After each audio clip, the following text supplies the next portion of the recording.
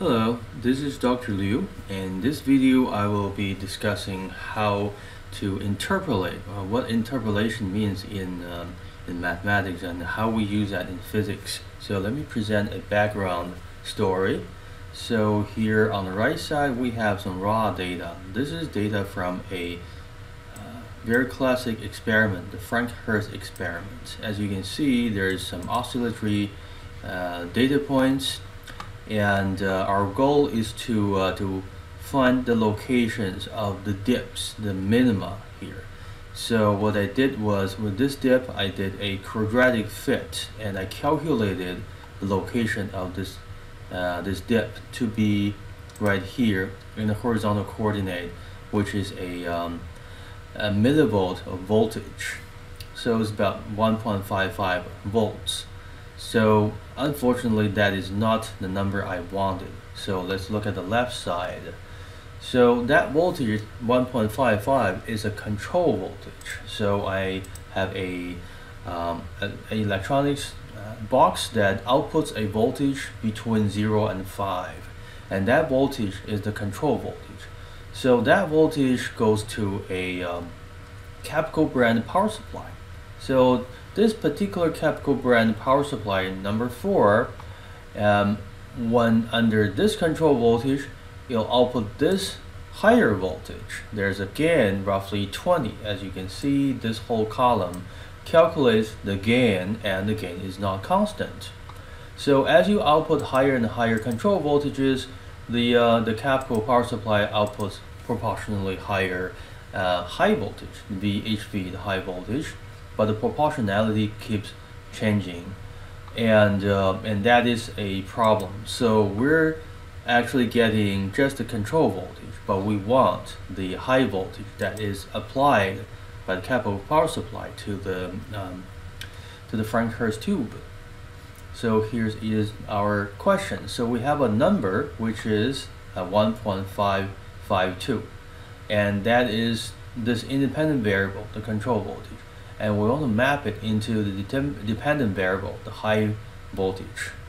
So if you plot these two out, you can see there's almost a linear relationship. You're basically cheated by your eyes. Your eyes tend to kind of draw lines in between the dots, so you can't really see this as not exactly a straight line. So if we look at this whole control voltage range, my last data point ends at about 4 volts, and that outputs 96 volts. So the gain is 23.7, almost 8. So let's keep that in mind. And if we go down to only outputting about 1.5 volt control voltage, the output is roughly 23 times, 23.4.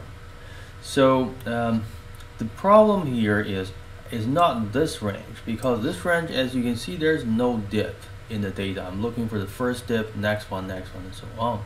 So the first dip appears a little beyond 1.5 volt or 1500 millivolts.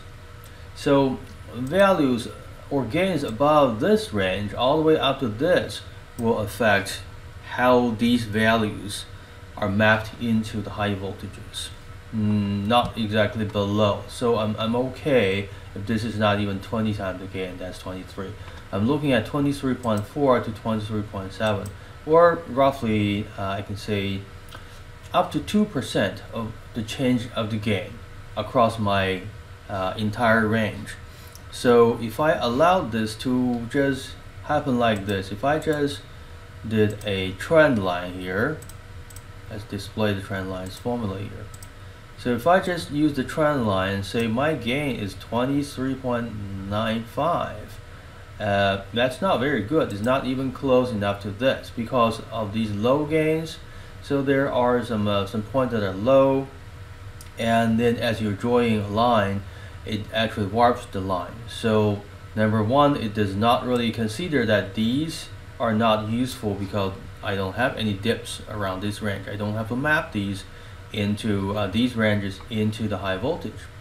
But this fit line, it actually anyway, it took those numbers and used them. As you can see, the slope is actually almost 24. So nowhere do we see a 24 gain. Even at the highest voltage of output, we're just short of the 24 gain. So that's not a very good way to go about it. It'll introduce a couple percent of uncertainty, and that uncertainty could make us fail to prove the voltage difference between the minima is the expected voltage difference. Okay. So that is the reason. If this were an introductory physics lab, and this is good enough. If this is not an introductory physics lab, if it's an advanced lab or intermediate level lab, we need to consider a bit more carefully. So here is a question. I have a relationship between the independent variable and the dependent variable, and they're only at discrete points in time in independent variables value, because I only dialed in these voltages as control voltages, and I got these as the output from the power supply. Even if I could go in between, there will still be points in time where this value, 1.552, is not one of those values I tested. So it's going to fall in between some values. In this case, it falls in between these two values, 152 with 208. That's where 155 is. In between these two, close enough to the 151, but you can't just take the 151's output voltage and pretend that was the 155's corresponding output voltage.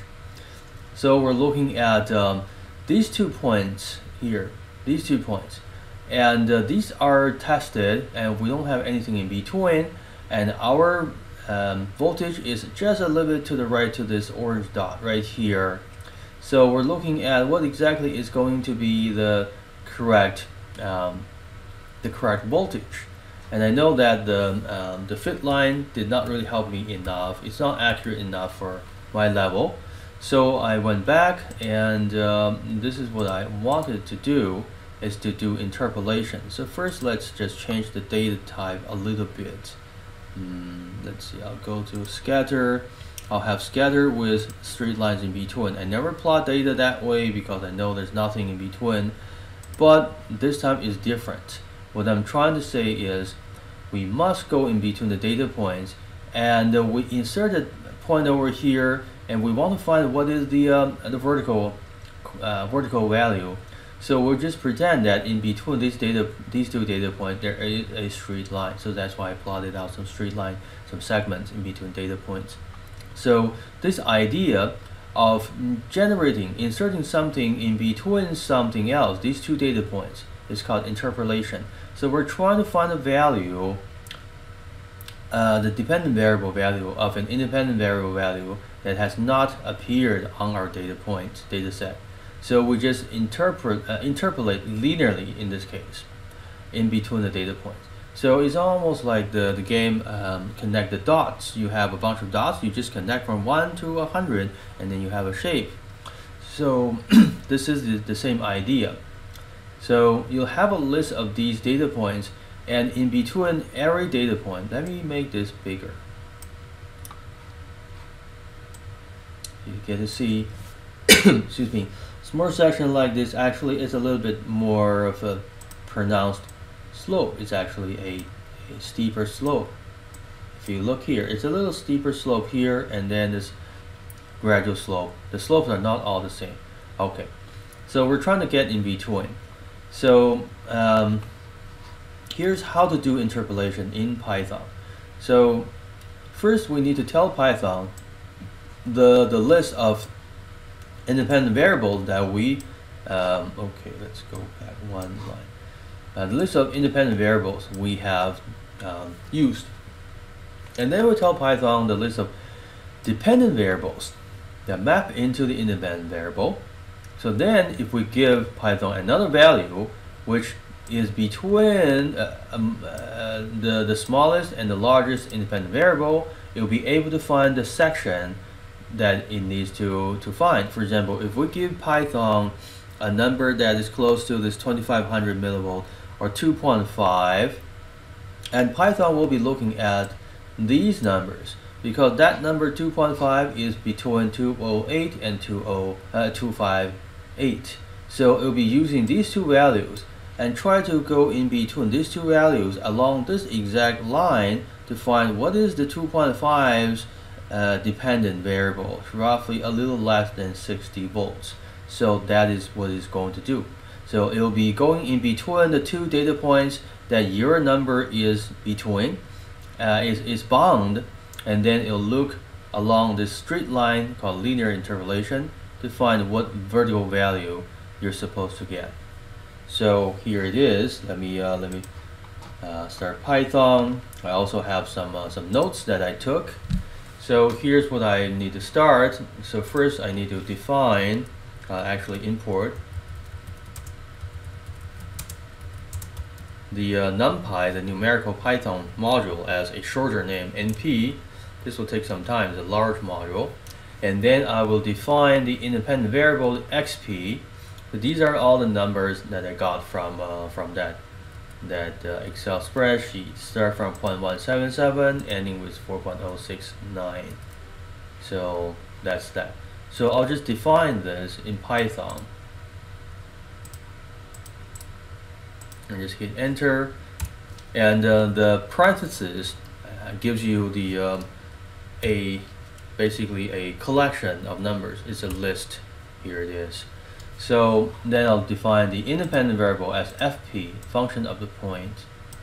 So these are actually the gains. So let's try something else. Let's try defining not just the gains anymore. Let's try to define these high voltages, so that we can directly map a control voltage to a high voltage, which is our goal. So let's do fp equals, we'll type this up. We'll type up all these numbers. So it'll take a little while, and I'll check my numbers.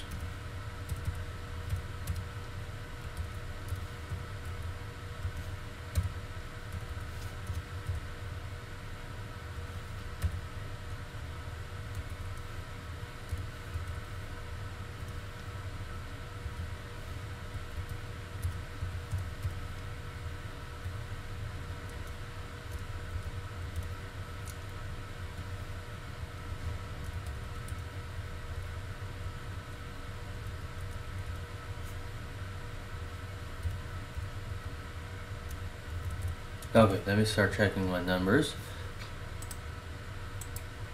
Okay, I'll fix the FP definition and I'll rerun this, and there we go. So at 1.552 volt of control voltage, we're supposed to see 36.41 volt of actual output. So I'm going to update this node as well, which is 36.41.